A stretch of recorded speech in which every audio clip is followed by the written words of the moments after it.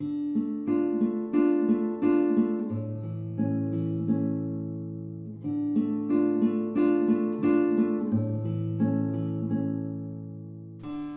grandpa used to tell a lot of stories.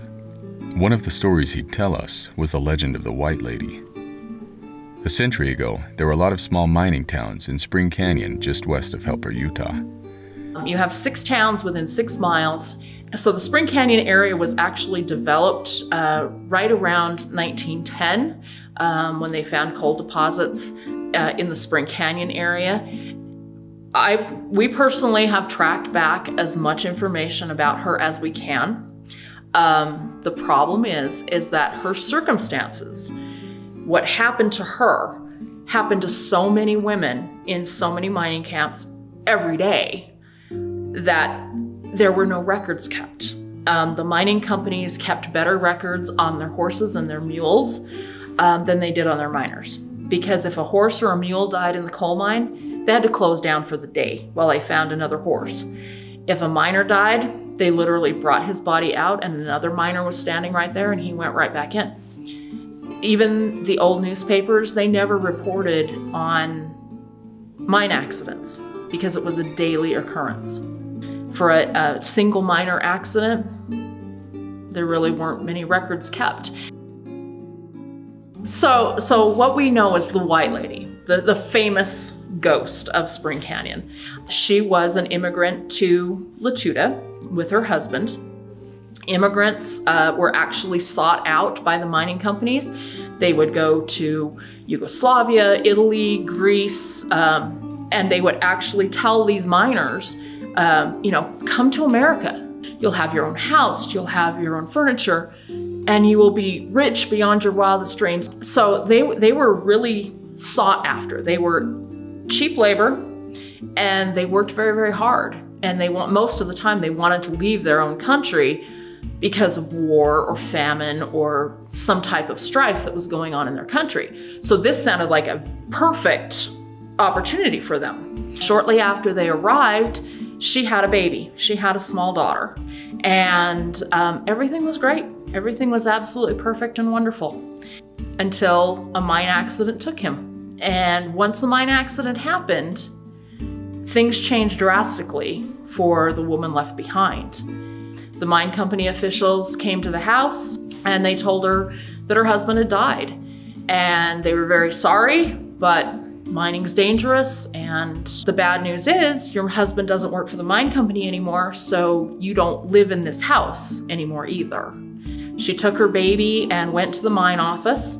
The mine office sat at the top of a hill, a large 2-story building with a balcony, and she walked up the steps and begged them that she couldn't be turned out into the street because she had a baby daughter, and what was she going to do? They told her there was really nothing they could do, and she left the office, went down to the creek. And as she sat there, she contemplated, she could go home, but she had no money to do so. She could live on the street and beg, but she would not see her child grow up doing that.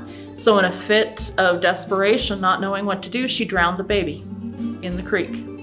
She then went back to the house, got her one item of value that she truly cherished, which was her white wedding dress, walked back up the steps to the mine office, and hung herself from the balcony of the 2nd floor. The mine office employees knew nothing about it until they heard the wind knocking her body against the railing. They went out, found her, hurried and cut her down. Now this has compounded things because you have a mine accident that a person has died, the mine company doesn't want that to be released, and now the widow has now hung themselves on your property, even worse for public relations. Then someone realized she had a baby with her, and where was the baby? So they searched the town, could not find the baby, and quietly sent the woman to be buried. Right after this all happened, people saw a woman dressed all in white walking up and down the streets of Latuda, and she'd walk up to the windows of the houses and look inside, like she was looking for something, probably her child. It became kind of a good child disciplinary tactic because if you went outside at night, the white lady might pick you up thinking that you're her baby. So you needed to stay in the house and get in bed in time or the white lady would take you. You also have the other one who was Nina Grunwig, and her story is related to cars, and it's documented by people hearing a woman screaming, "Help me." Her husband had just died, and her family convinced her that she needed to go and have fun at the store's swimming pool and tennis courts. Nina was up there in a Model T Ford. She was trying to drive down the hill, and she told her kids to get out, which was actually a good thing because in a narrow little ledge avoiding a tennis court and a huge drop-off with a car that suddenly lurches in reverse, she couldn't control it. She actually did fly over backwards in reverse. The car landed at the bottom on its top. The kids and her friends went running down the little narrow path screaming, "Help us," and she landed in the store's bakery. They got her out, they got the car over, and she ended up dying a couple of hours later. Some of her story has blended into the white lady a little bit, and so you sit there and go, okay, the white lady did not drive a car up and hang herself. So that's how we started separating out stories. So the ghost stories, of course, have expanded over the years. A lot of people have sworn that they have seen the white lady. They've seen her walking down the road. They've seen her approach their cars. Several people have said that they've been up there just sitting, in the car, and you could hear a woman wailing. So yeah, there have been several documented actual sightings that were not dresses on pulleys. The Castlegate Mine #2 exploded on March 8th, 1924 and killed 170 miners and 1 rescue worker.